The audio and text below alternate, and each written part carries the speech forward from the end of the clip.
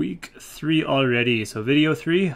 First of all, I just want to say thank you all for the feedback last week. I got quite a few comments about how I should make these videos and how I should go about playing the account. A lot of people said just play as much as I want. A lot of other people said to just continue doing what I'm doing now. And I think I am just going to continue doing what I'm doing now. If I have any extra time, I'll probably just play my main account. That way I can also make some videos on my main account every now and again.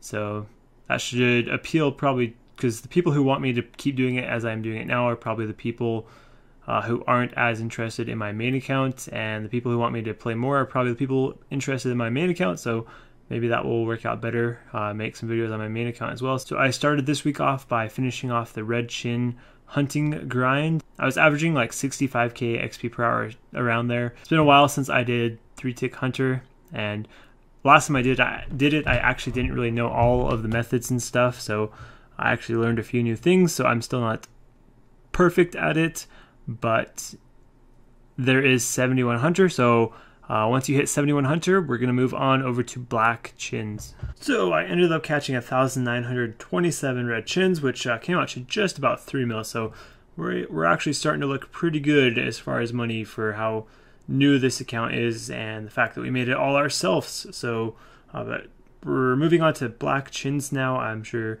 some of you guys that are kind of new to this game aren't used to the grind of RuneScape, or probably pretty bored of Hunter, but we're almost done with Hunter for now. We're just gonna be doing 71 to 75 Hunter now at Black Chins, and in that time we're gonna catch 1,258 Black Chins, which should take about 4 hours if you are getting 100k XP per hour. I kind of want to know how many of you guys are actually like following along with this series, like actually with a brand new account. Just let me know down in the comments, because as far as Black Chins, it's going to be a little different, maybe a little bit harder depending on your levels and what account you have. If you already have a main account and you're just following along with that account, this may be a little difficult doing Black Chins. But if you are following me exactly, being lower level like we are, that should help out at Black Chins. And I'll put up the items I'd recommend to buy for this Black Chin section. You don't have to buy all of these items, but this is kind of what I'd recommend. This is what I bought. Pause the video if it's too quick. So this is where the Burning Amulet will teleport you to if you click on the Lava Maze option. So this is how you get to the Black Chins. Kind of do what I'm doing. Although you want to go south, don't go through the dragons, go south and around the dragons to the south. You should see like a mine and some hobgoblins. That's kind of where you want to go. You don't want to run through the dragons, or you may die because of their fire breath. So this is how you get to the Black Chins, and this is the inventory I would kind of recommend right now. 5 box traps. There is a special effect in the wilderness. You can set an extra trap while hunting. I'd bring like 3 hunter potions, 4 dose. That should last you a fair amount of time, a little over 100 Black Chins, and then you want to bank after that. Some tuna potatoes, like 1 or 2 anglerfish, just to heal over your max HP in case you encounter like an obby mauler or something that can hit like over 30. Some guam and some tar to do some 3-tick again, and an anti-venom, a stamina potion, your burning amulet, and then I'm wearing a glory amulet, a bow and arrows. The Glory Amulet allows you to teleport at 30 wilderness and under. So there is a couple different spots here where you can hunt them. The spot I'm in right now I think is a little bit worse XP, but for some reason PKers don't really check this spot as often or don't attack you as often. It seems like to me anyway. So this, if you are having trouble with PKers, you may have a little bit more luck in this spot. The other spot is over on the hill. You'll see in my later clips I'm over there. And from my experience, the best times to do this is later in the day and the night, if possible. There seems to me to be less PKers at that time. Depends on where you're at, but I would say after 1 a.m. Eastern time, usually it dies down quite a bit, it seems like to me. I know not everyone can play that late, but that seems to be a good time to go. And if you're new to the game, you can die here, and if you die here, you lose all your items. So do not bring your cash, do not bring anything valuable. It's very possible you're going to die. So while I was getting 71 to 75, I would say I probably averaged about 100k XP per hour over that time. I did get attacked quite a few times. My early levels I got pretty lucky, and I didn't really get attacked at all, but on the later levels I started getting attacked a lot. My highest XP per hour, I managed to hold about 155k XP per hour for like 15 or 20 minutes or something like that, which I think is pretty good for not even having all the box traps and being lower level. The average I probably held while not being attacked is probably like 120 to 130k area. But if you count in the PKers and having the bank and all that stuff, it probably brings it down to more like 100k XP per hour. Another little tip while hunting that I didn't mention last video, but you can actually, if you have your run off, you can actually make your account run to a square that you click on if you're holding your control button. So that is a neat little way where you can like click past your box trap and just walk so that you only move one square. Or you can hold your control button so that you move 2 squares in one tick. That may be a little bit more advanced, but if you know what I mean, it's very helpful. That's what I'm doing in these clips if you see me having my run off yet still running. So I'm just going to go over a few escapes really quickly on this account. I'll show you guys. I'm not a super duper pro PKer, so there's probably some better ones, but I'll show you guys what I know. First of all, if you step over like a line around here in this area, it will change from single to multi. So if you run over here into multi, some people will get off of you. Well, I guess if you are a lower level like I am, they probably won't get off you, but if there's some guy in like max gear, if you're higher level, they will probably get off you if you run into multi. So that is one escape, but that doesn't always work. So another escape, the most obvious one is, since you should have a glory with you with charges, the level 30 wilderness line is around this area.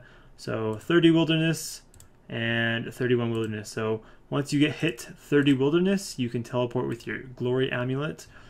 So once you hit this line, just use your glory to teleport to Edgeville and you are safe, as long as you're not TB'd. If you're TB'd, then you're going to have to tank. If you're TB'd, then there are a couple options. The option that's probably the worst option, where you're very likely to die, is if you just try and run all the way down to the wilderness ditch, just tank all the way down there. Well, it depends on the combat level of the people attacking you. If they are much higher level than you or much lower level than you, then that may actually be a good option, because if they're 30 levels higher than you, you only have to tank a couple levels and you'll be free of them. But if they are pretty much the same combat level as you, that means they're going to be able to attack you all the way down to the ditch. This wilderness level, that shows the level difference that can attack you. So if the level is level 30 wilderness, that means anyone level 30 levels higher than you or 30 levels lower than you can attack you, or any less than that. So if they're a lot higher or a lot lower, you may just want to tank down. If they're about the same level, then another option is to run over to these hobgoblins. So there is this mine right here. So just run over here to this mine, and there are a bunch of hobgoblins, and that kind of helps get them off of you, because the hobgoblins will attack them so they can't attack you. And then you want to also get into a combat with the hobgoblin, because if you're in combat with the hobgoblin, they can't attack you. Also, if you're a lower level like me, so you only have 1 attack and 1 strength, you can probably just sit here and box one of these hobgoblins for the entire TB, because you're probably not going to do any damage to the hobgoblin. If you're higher level, like my main account, you kill them pretty quick, so it's not quite as effective. So, but this can be pretty helpful unless there is a huge team. If there's a huge team, then this probably won't save you. If there's a huge team and they're pretty close to the same combat as you, then probably not going to get away. And if you're a higher level, you don't want to go with no armor like I did on my lower accounts, or like I am on this account. You want to bring some armor. You want to invest in some defense. So you don't want to, once again, you don't want to be risking a lot, but you can protect 4 items if you have protect item. And to be safe, if you do bring 3 good items, go to this option tab, and on your player attack options, put that to hidden, and watch out for people trying to trick you. There will be people that will do this one trick where they stand on top of you and have a friend hit them, but to you it looks like they're trying to box you, and then you attack them and you skull. So don't fall for that. Just keep this on hidden and just be safe. Don't get skull tricked. I've fallen for the skull trick before, so you would think only noobs fall for it, but sometimes things happen. So I just keep this on hidden. And if you're higher level, the kind of the gear I'd recommend is, there's a lot of different variables, so it's hard to really say what gear, because you could be mid-level, I mean, you could be like level 70, you could be level 126, but just try and keep your mage defense pretty high, as well as your melee and range defense. Just have a good balance. So I ended up going a little over 75 Hunter, like I'm telling you guys to do, because I wasn't really sure where I wanted to stop Hunter at before making this video. But yeah, I went a little bit over, and I did end up dying one time, as you guys see here. It was a pretty pathetic death. I could have easily survived, but I tried to teleport a little too early. Should have eaten, but yeah, I lost a little over 100 black shins on that death. If you guys are having trouble with PKers and you don't like black shins, you can always keep doing red shins. They are still pretty decent. So when I ended, I had a little over 1,300 black shins. Sold those for just about 4 mil, so our bank is looking pretty good right now. So up next is some quests and prayer. And I spent quite a few hours putting together a list of all the items we're going to need for all the quests that we're going to do. And also I found out while doing this that we are going to almost have a quest cape by the end of this series, which was not what I was planning on in the beginning. But getting all hard diaries done requires most of the quests in the game, so we're going to be doing lots of quests. But down in the description I should put a link to a list for all the items that you need to buy. It would be a good idea to buy them all right now. If you've been following this guide, we should have about a 7 mil total bank right now. So that's what I am doing in this clip, is buying all the items that I need for all the quests. And it costs about 2.5 mil just about for all the items. A chunk of that is in glories and Dragonstone jewelry, which we'll be able to sell back at a later time. So it's not a pure 2.5 mil loss. If you don't buy all this stuff now, you're going to have to sit and make trips to the GE between every quest. So that's going to eat a lot of time. So I'll just buy it all right now. And the list doesn't really include combat stuff, so you can pick your own combat items, you know, your sword or whatever you're using for combat. It really only says a few spells for some of the quests where it's really the only option, but other than that, I didn't include any weapons or armor to buy. That's up to you. So up next after buying all that stuff is prayer. You want to do this on a gilded altar, which gives it a large boost in XP. Don't bury your bones. So 1 to 43 prayer should only take 200 dragon bones, which is about 10 minutes if you don't have your own altar.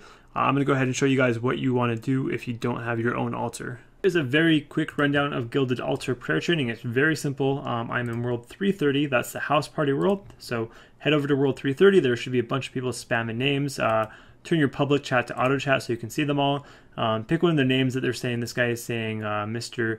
Dimitri. So I'm going to go ahead and go to that house. The first time you type it in, you have to type it in manually like this. After you've typed it in once, you can just click on the name. So once you put in the name, you'll go to their house. You come over here to the altar and you use your bones on it. You can just sit here and let your account just do it automatically, which is a little bit slower, or you can click on each one manually and do it like this, which is quite a bit faster. So once you're all done with all your bones that are unnoted, you head over here to the portal, you head outside, you head over here to this general store, you use your noted bones on this dude here. Should give you an option to unnote them, so exchange all. You have to pay a little bit of money, like 5 coins for every bone, so basically nothing. So he'll unnote your bones. Once you've unnoted some bones, you head over here to the portal and you just repeat. So that prayer is actually going to be pretty useful while hunting black chins. We're still pretty low combat, and that's going to pretty much half all damage that is going to be done to us, and half TBs and all that sorts of stuff. So should be pretty helpful. And now on to quests. This list is going to look big and scary, but it's not. These are very easy quests and it's very quick to do. I did all of these quests in like 30 minutes or 40 minutes.